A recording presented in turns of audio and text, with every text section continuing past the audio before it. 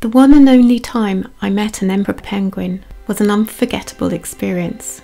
It occurred on South Georgia, an island north of the Antarctic Peninsula, which is not normally where you find these majestic birds.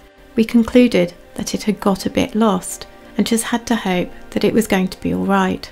It certainly seemed quite happy. I walked close to it. It was not scared at all. I knelt down and it waddled closer to me and stood looking into my eyes, which were at the level of its beak. Its colours were amazing and they seemed to glisten in the sunshine. It occurred to me that at any moment it could peck my eyes out, but it didn't. It just gazed at me for a while and then waddled off again. Little did I know that nearly 30 years later they would be placed by the US on the Endangered Species List.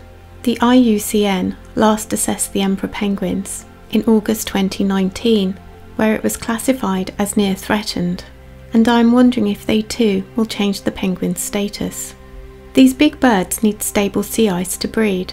The ice must last from April, when the penguins start their courtship, until December, when the chicks fledge.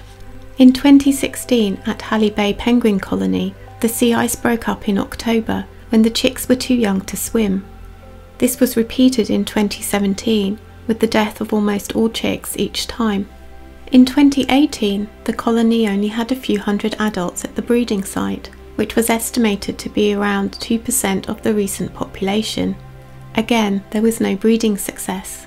The number of penguins at any colony can be estimated by satellite imagery. Although penguins are too small to be seen by satellite, they leave brownish patches on the sea ice, which are stains left by their droppings, called guano.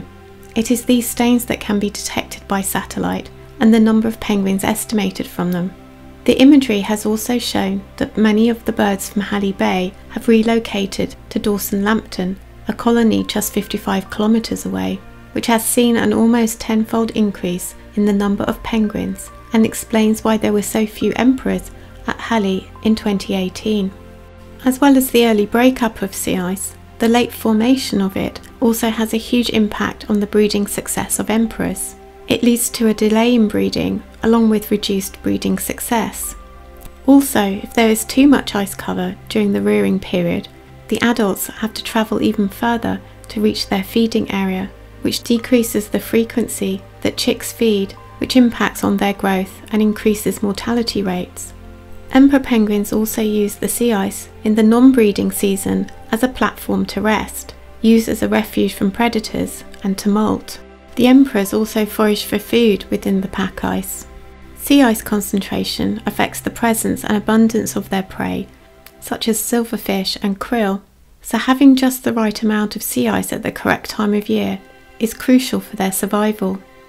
The recent addition of emperor penguins to the Endangered Species List by the US has been prompted by a review of scientific evidence that shows that although the emperors are not currently in danger of becoming extinct, rising global temperatures signal that it is likely they will become extinct because of the effect this has on sea ice.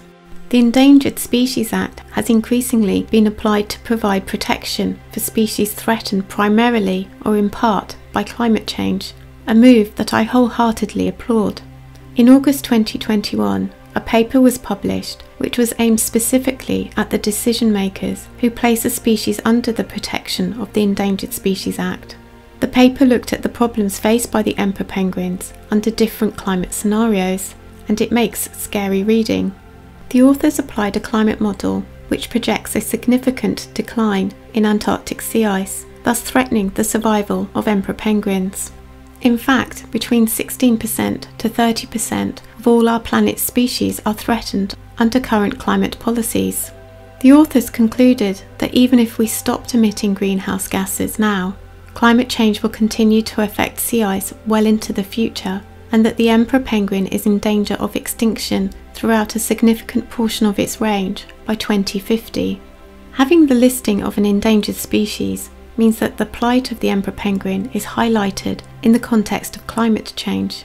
They are seen as a sentinel species, i.e. a species that is highly sensitive to environmental disturbance.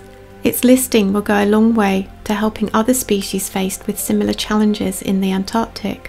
Alongside this, the emperors can now enjoy more protection and conservation actions which will increase their resilience to climate stress. This includes actions such as protecting their habitat, increasing habitat connectivity, and reducing non-climate stresses. It also highlights the need for research and promotes international cooperation on conservation strategies, along with increased funding for projects. By 2050, it is unlikely that I will still be living on our beautiful planet. It would be very sad if this was also the case for the majestic emperor penguin. One can only hope that COP27 will lead to some policies being implemented that will mean that such tragedies are avoided.